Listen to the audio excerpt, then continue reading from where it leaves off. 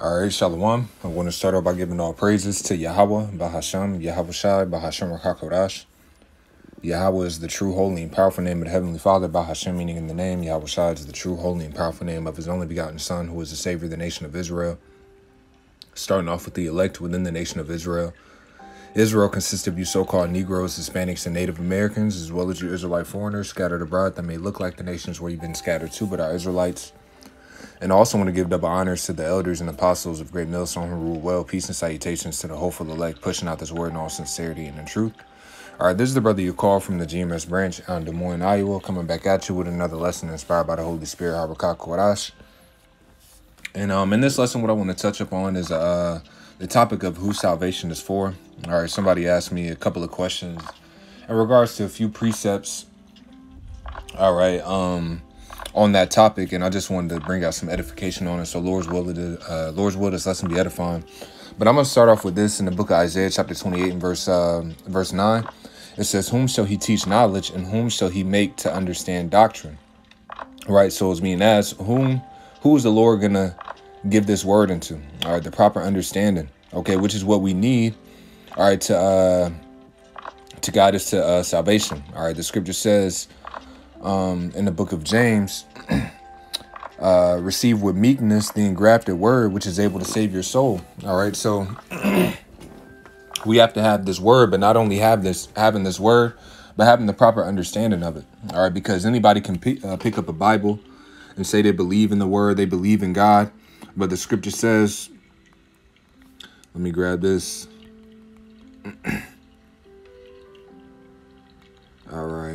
All right, this is the book of St. John, chapter 7 and 38. It says, "He that believeth on me, as the scripture hath said, out of his belly shall flow rivers of living water." All right, so you have to believe on the Lord according to what's written, according to these precepts.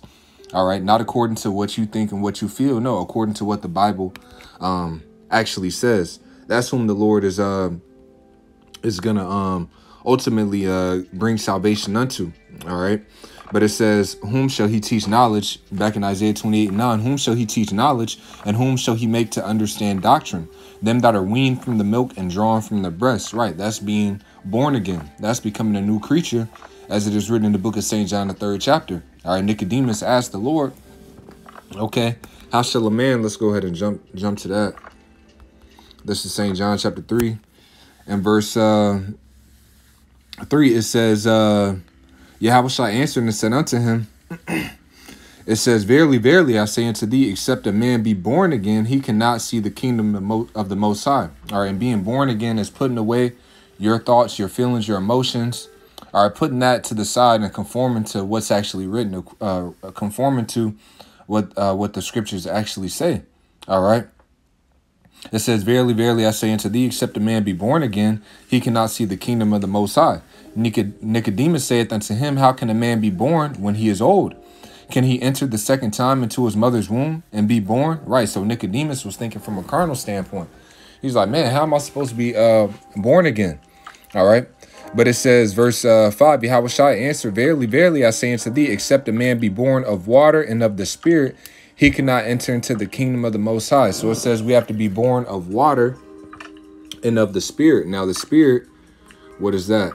What does it mean to be born of the Spirit? St. John chapter 6 and verse 63.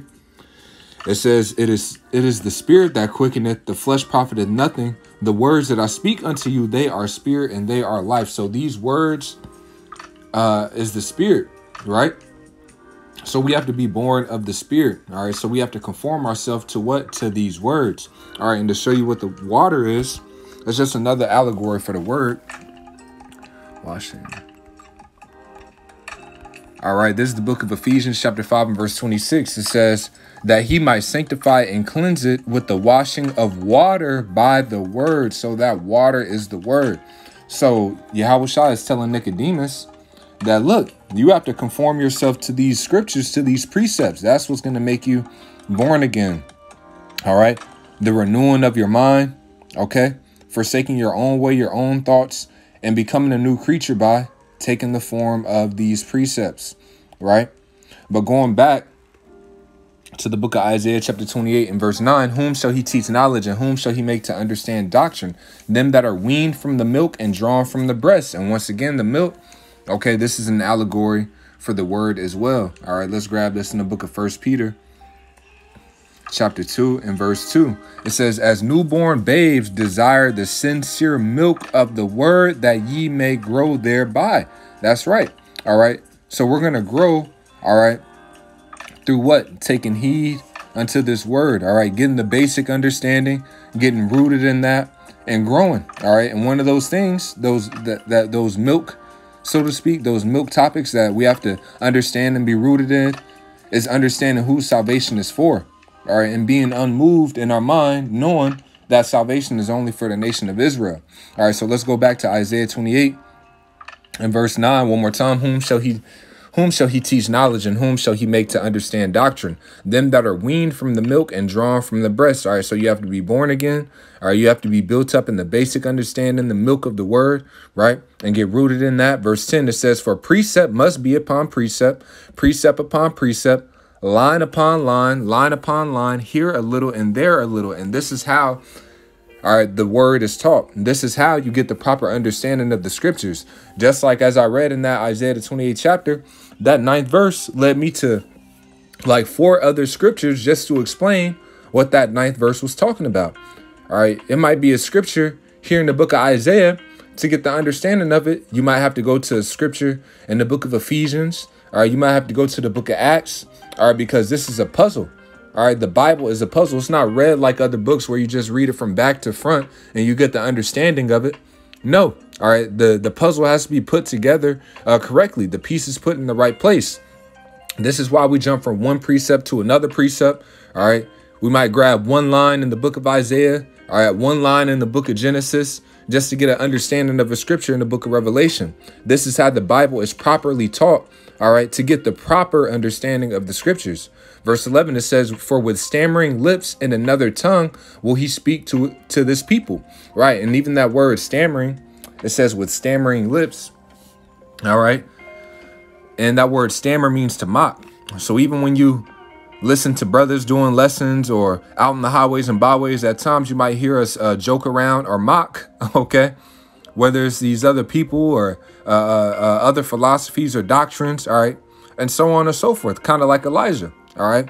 When Elijah, you had those false priests of Baal. I believe there were priests of Baal. They were trying to proclaim that their God was the true power. Right. And the prophet Elijah, he was mocking them, man. OK, he was mocking them for serving other gods. So at times you hear us joke around and mock. Right. But let me go ahead and grab that word. All right. Isaiah 28. OK, because this isn't like the Christian churches or the Catholic churches where you brothers is just up there, stale face. All right. Not enjoying it. No flavor in it. No. All right. Brothers are really into this. So at times we joke around and so on and so forth. But let me just go ahead and grab it. Isaiah 28. Where scripture was that? Verse 11. Just to prove the point. All right. So that word stammering. All right. It's stammer is it says what? Mocking. All right. Mocker. All right. So hey, you see that at times. All right. All right. So let's go to the book of St. John. All right. This is really the main precept that we're going to harp on. As a matter of fact, let me pull it up on here. All right. This is the book of St. John. Chapter 3. And the world famous verse 16. All right. It says, for the Most High so loved the world. You know what? I'm going to start up. All right. St. John chapter 3 and verse 14, it says, and as Moses lifted up the serpent in the wilderness, even so must the Son of Man be lifted up. Now, what is this talking about? All right. This is talking about what happened to us in the wilderness in Numbers. Man, is it 26 or is it 23? All right. This is the book of Numbers.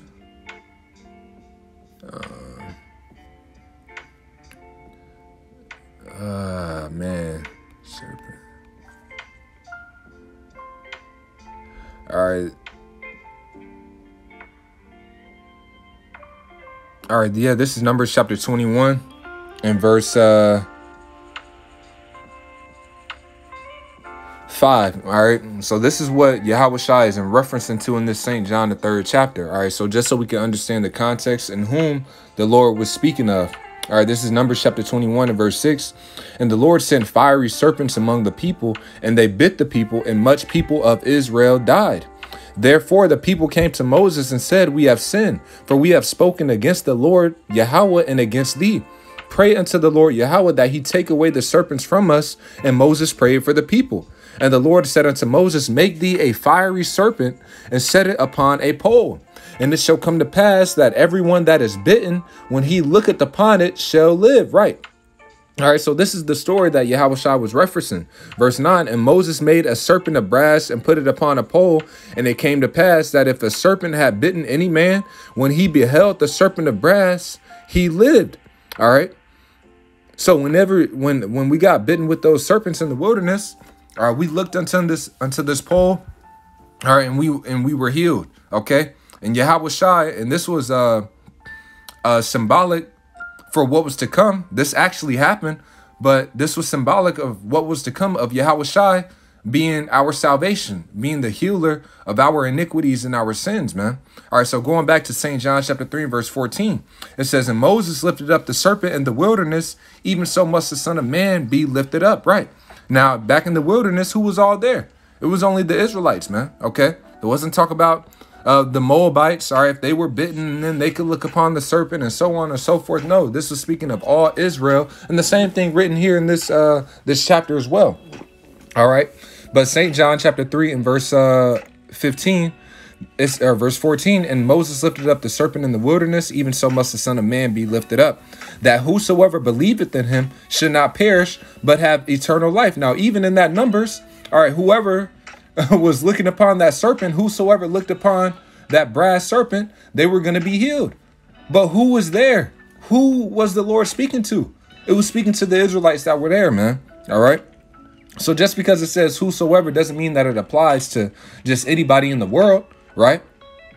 It's applying unto whom these things were written to. And first and foremost, these scriptures were written, all right, unto the Israelites, man, and to none other. All right, this Bible is only for the Israelites. Another nation shouldn't even have these scriptures in their hand because it's not for them. Just to prove that, Psalms 147 and 18 or 19, he showeth his word unto Jacob. Now, what's the word? All right, the word is these holy scriptures, the Bible, right? That's where you find the word of the Lord, right? It says he showeth his word unto Jacob, his statutes and his judgments unto Israel. He hath not dealt so with any nation. Right. So the Lord hasn't dealt with another nation as he's dealing with the nation of Israel. He hasn't shown this word unto another nation as he's shown it unto Israel. Any other nation can go to Barnes and Noble, all right, or get on Amazon and order a King James Bible and read it. Right.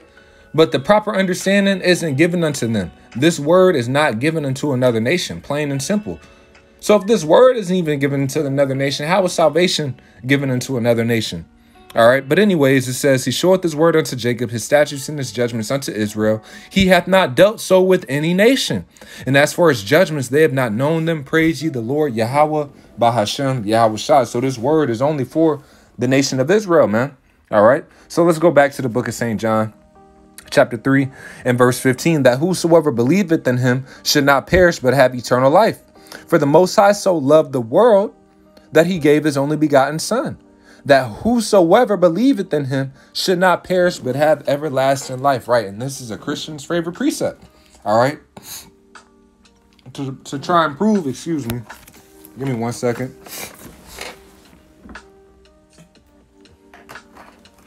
All right. Now, like I was mentioning, this is a Christian's favorite precept to try and show you that that salvation is for anybody. It doesn't matter what race you are, what nationality, none of that. But contrary to popular belief, the Lord is dealing with one nation of people, man. All right. And that's the Israelites. Now, this word world, okay, is the Greek word cosmos. All right. Let me go ahead and, as a matter of fact, let's just grab the precept first. This is to show you what world is speaking of here. See, when we read the word world, all right, you just think that it's talking about everybody, okay, on the earth, right? But there's 3 words for the word world in the New Testament, and we're going to go into it. Isaiah 45:17. It says, but Israel shall be saved in the Lord with an everlasting salvation. Ye shall not be ashamed nor confounded, world without end. Right. So the Lord refers to the nation of Israel as a world, the world of Israel. So when it says, for God so loved the world of who? The world of the Israelites. All right. The Lord loves the Israelites, man. As a matter of fact, let's grab another precept just to show you that he set his love upon the Israelites, man. All right. And no other nation, no other nationality. Plain and simple. All right. This is Deuteronomy 7. And let's start at verse 6. For thou art an holy people. Now, who's this speaking to? Who's the Lord speaking to? Well, this is in the book of Deuteronomy. All right. Moses speaking unto the children of Israel in the wilderness, man. OK, this is a matter of fact. Let's just go real quick. Deuteronomy chapter 1. In verse 1, it says, these be the words which Moses spake unto all Israel on this side Jordan in the wilderness, in the plain over against the Red Sea, between Paran and Tophel and Laban and Hazeroth and Dizabah. Right. So this is the word that was sent unto the Israelites. All right. This word is for the Israelites. So when we're reading here in the book of Deuteronomy 7 and 6, it says, for thou art an holy people. Who is an holy people? The Israelites. All right. Holy means separate. OK, the Lord separated us from the rest of the other nations. For thou art an holy people unto the Lord Yahweh thy power. The Lord Yahweh thy power had chosen thee to be a special people unto himself. So here it is. We're reading about the Lord having favorites.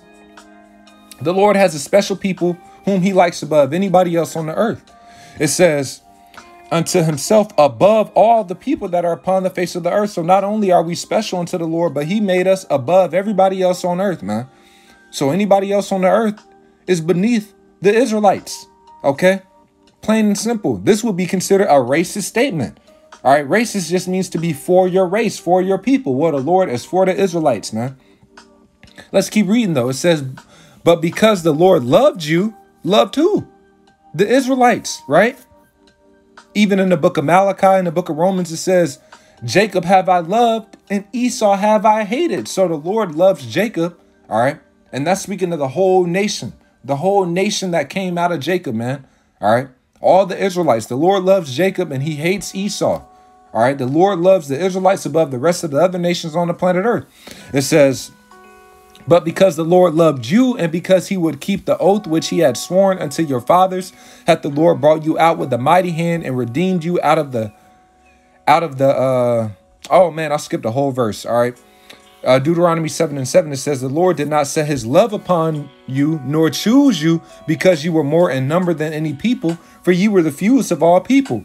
But because the Lord loved you, and because he would keep the oath which he had sworn unto your fathers, hath the Lord brought you out with a mighty hand and redeemed you out of the house of bondmen, from the hand of Pharaoh, king of Egypt. So we see here that the Lord loves the nation of Israel. Right? And did that change? This is the book of Malachi, chapter 3 and verse 6. For I am the Lord Yahweh, I change not. Therefore, ye sons of Jacob are not consumed. So in the Old Testament, we read about the Lord loving the nation of Israel above all other nations, right? And in the New Testament, all right, that didn't change, man. OK, so St. John 3 and 16, for God so loved the world. And we read in Isaiah, the 45th chapter, that world that is speaking of is the world of Israel, that he gave his only begotten son. Now, who did the Lord give his son for?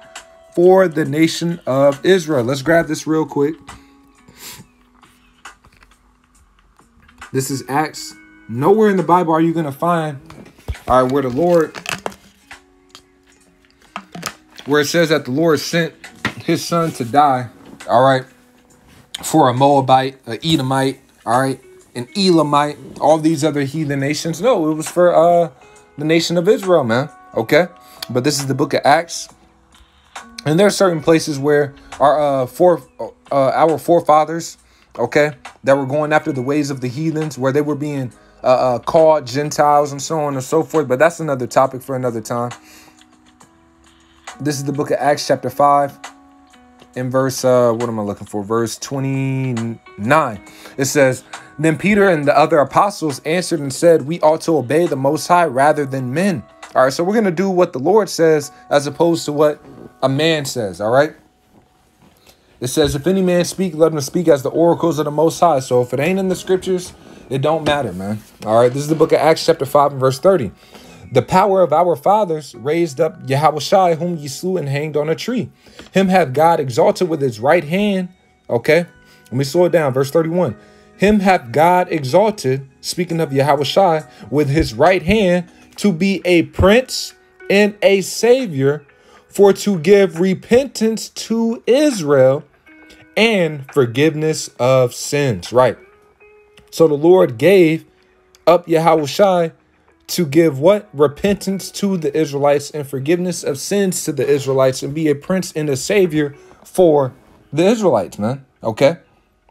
Plain and simple. Let's grab one more on that. On that note, before we finish that, St. John 3:16. This is Romans chapter 9 and verse 3. All right. And this is the Apostle Paul speaking. For I could wish that myself were accursed from Yahushua for my brethren, my kinsmen, according to the flesh, who are Israelites. Right. So Paul is an Israelite. All right. From the tribe of Benjamin, when you read in the book of Romans, the 11th chapter. All right. But let's keep reading. It says, who are Israelites, to whom pertaineth the adoption. So the Israelites pertain the adoption. So what does that mean? What's the adoption? All right. Let's look up that word. The Israelites pertain the adoption.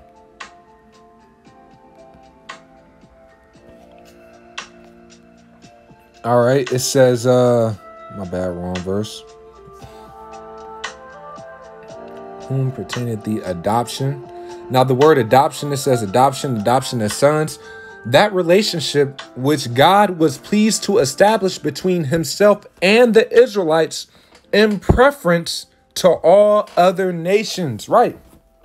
So there it goes right there. So this is the relationship that the Lord, all right, has established between us and his people above, as opposed to the other nations, man. So this is a special relationship that we have that the other nations don't have, man.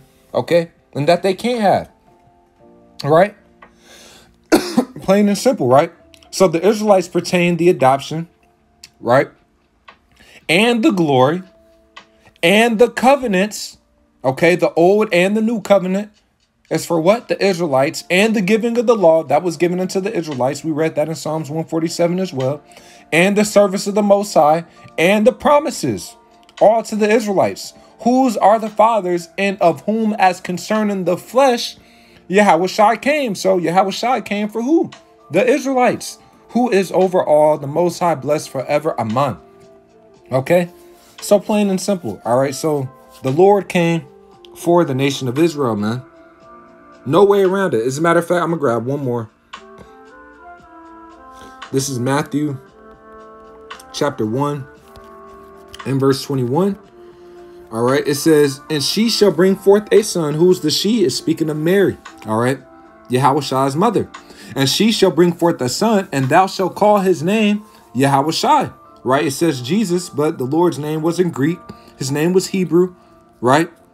And in the proper Hebrew, the pure Hebrew, is pronounced Yahushua. Okay. It says, and she shall bring forth a son, and thou shalt call his name Yahushua, for he shall save his people from their sins. Right. So here it is. We're reading that Yahushua will save his people from their sins. Then you will have to ask yourself, well, who's the Lord's people? Is anybody just the Lord's people? Is everybody just the Lord's people? Everybody on the earth, everybody's just the Lord's people. Okay. Well, let's read it. What does the Bible say? Matthew chapter 2. We're just going to jump over one chapter.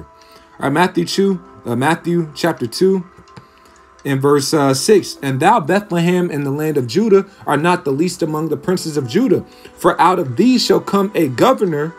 Speaking of Yahushua. All right. That's why it's uppercase. The G is uppercase there. It says, for out of thee shall come a governor that shall rule my people Israel. So the Lord's people are the Israelites.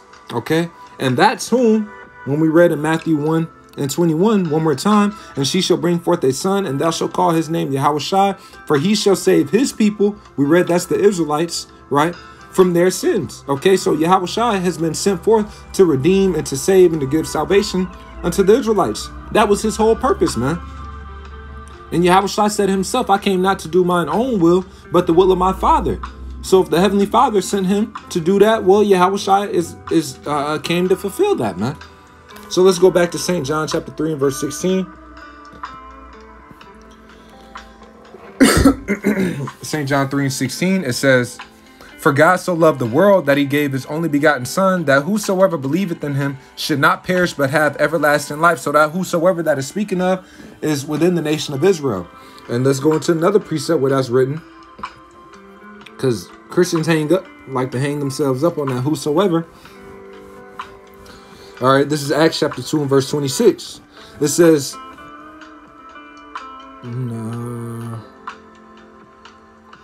this is Acts chapter 2 and verse, my bad, bear with me.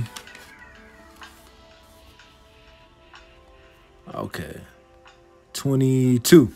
All right, 21. All right, Acts chapter 2 and verse 21, Salakia. It says, and it shall come to pass that whosoever shall call on the name of the Lord shall be saved. And there you go. That's where Christians like to close the book. All right, and end it off right there, man. All right. Well, first and foremost, this is a quote from the Old Testament. Okay. This isn't a new thing that Yahushua came on the scene, all right, and switched up the game. No. All right, this is literally a quote from the Old Testament. All right, so let's read it here. Joel chapter 2 and verse 32. And it shall come to pass that whosoever shall call on the name of the Lord shall be delivered. For in Mount Zion, right, and in Jerusalem, these are code words for the Israelites. Mount Zion, the Lord's holy monument, right? And that's talking about the Israelites. For Mount Zion and in Jerusalem shall be deliverance. So that deliverance is only for who? The Israelites, man. It says, as the Lord Yahweh has said, and in the remnant whom the Lord shall call. And once again, see, the Lord makes it very clear whom Yahushua was sent for, whom salvation is for, right? If you have eyes to see, because even then it says in the remnant in whom the Lord shall call, right? So who is a part of that remnant? Who's the remnant speaking of? Let's grab this in the book of Isaiah, the 10th chapter. Isaiah 10 and 21. It says, the remnant shall return, even the remnant of Jacob unto the mighty power. So a small number, or a few, compared to the totality of the nation of Israel, the totality of Jacob is going to actually return and repent and turn from their iniquities and turn from their sins and therefore receive salvation, right? But it says the remnant shall return, even the remnant of who? Of Jacob unto the mighty power. For though thy people Israel, once again showing you whom the Lord's people is, for though thy people Israel shall be as the sand of the sea, yet a remnant of them shall return. The consumption decreed shall overflow with righteousness, right? So that remnant, excuse me. So that remnant, okay, that was spoken about in that Joel, all right, is what? A remnant of what? Of Jacob, of the Israelites, all right? So let's go back. Joel chapter 2 and 32, and it shall come to pass that whosoever shall call on the name of the Lord shall be delivered. For Mount Zion and in Jerusalem shall be deliverance, as the Lord hath said, and in the remnant whom the Lord shall call. So it's very clear, man. And I'm going to just jump up in this chapter, Joel 2 and 27, since we're here. And ye shall know that I am in the midst of Israel, and that I am the Lord Yahweh, your power, and none else. And my people shall never be ashamed. And that's plain to the point. And we already read the precept in the book of Malachi. All right. The Lord changes not. Therefore, ye sons of Jacob are not consumed. Why is it throughout the Old and the New Testament that the Lord is constantly talking about the remnant of Israel? All right, Jacob. Okay. The promises that he promised unto our forefathers and so on and so forth, man. Okay. It's the same narrative, man, throughout the entirety of the Holy Scriptures, right? So let's go back to the Acts chapter 2 and verse 22. In 21, it says, and it shall come to pass that whosoever shall call on the name of the Lord shall be saved. Ye men of Israel, hear these words. So the Lord is speaking to who? The Israelites, man. Okay. Well, of course, this is Paul speaking, but you know, Yahushua comes in the volume of the book. So this is a message. All right. Once again, to the Israelites, man. Ye men of Israel, hear these words, man. Hear what? That whosoever among you that's calling upon the name of the Lord is going to be delivered, man. All right. And it also says, he that nameth the name of the Lord depart from iniquity. So you have to repent and be calling upon the name of the Lord and be of the nation of Israel to actually receive that salvation, man. Now let's go to the book of Isaiah. This is a prophecy real quick. We just gonna end it off with these last two. And I was gonna go into those different words and for the word world, but just to briefly explain it, you can look it up as 3 words for the word world in the New Testament: cosmos, oikoumene, and eon, man. Right? So when you read the word world in that St. John 3:16, we already read the precept in Isaiah 45 that is talking about the world of Israel. All right, but it's different words for the word world, man. Eon being a particular age, all right, a time period, man, right? You have oikoumene, which means all the inhabitants, man, of the world, the sense that most people think about when they think about world. And then you have cosmos, which is a particular arrangement or order or group of people. Okay. But anyways, Isaiah 59 and 20, it says, "In the Redeemer," who's the Redeemer? Yahawashi. All right. Who came to redeem his people from their sins. It says, "And the Redeemer shall come to Zion, and unto them that turn from transgression in Jacob, saith the Lord." So Yahawashi is only going to come and deliver those that what? Turn from their iniquities, meaning repent, turn from transgressions in Jacob. So you have to be within that seed line. You have to be of the seed of Jacob. Plain and simple. All right. "And the Redeemer shall come to Zion, and unto them that turn from transgression in Jacob, saith the Lord." All right, so let's grab this last one. All right, this is the book of Acts, chapter 2, in verse 27. It says, not Acts 2 and 27. Acts 13, I'm tripping. All right, this is the book of Acts, chapter 13, and verse 22. And it reads, "And when he had removed," it says, "And when he had removed him, he raised up unto them David to be their king, to whom also he gave testimony and said, I have found David, the son of Jesse, a man after mine own heart, which shall fulfill all my will. Of this man's seed hath the Most High, according to his promise, raised unto Israel a savior," Yahawashi. Right. So Yahawashi was raised as a savior for who? The Israelites. All right, this is pretty plain, man. We can go all day and go through plenty of scriptures showing you that Yahawashi was raised up for the Israelites. Okay, verse 24, "When John had first preached before his coming the baptism of repentance to all the people of Israel." So even when John was doing his baptisms, which was a prelude of Yahawashi, all right, baptizing us through the Holy Spirit, right? Who was John baptizing? He was only baptizing Israelites, man. John wasn't in the wilderness baptizing Edomites, all right, baptizing Ishmaelites, baptizing any other nation. He was only doing that for the Israelites, and that was a prelude of what Yahawashi will come to do, right? It says, "When John had first preached before the coming the baptism of repentance to all the people of Israel, and as John fulfilled his course, he said, Whom think ye that I am? I am not he, but behold, there cometh one after me, whose shoes of his feet I am not worthy to loose." Speaking of Yahawashi. Verse 26, "Men and brethren, children of the stock of Abraham, and whosoever among you," among who? The children of the stock of Abraham. "Whosoever among you feareth the Most High, to you is this word of this salvation sent." Right? So this word of salvation is only sent unto what? The children of the stock of Abraham. And you go into that word stock. It says, the word stock, it says kindred, offspring, family, stock, tribe, nation. All right. So you have to come from that special seed line, man. And that in the promise came unto Abraham, and it fell upon Isaac, and then rested upon Jacob. So that line, man. So anybody that's outside of that line, salvation is not for them. Plain and simple, man.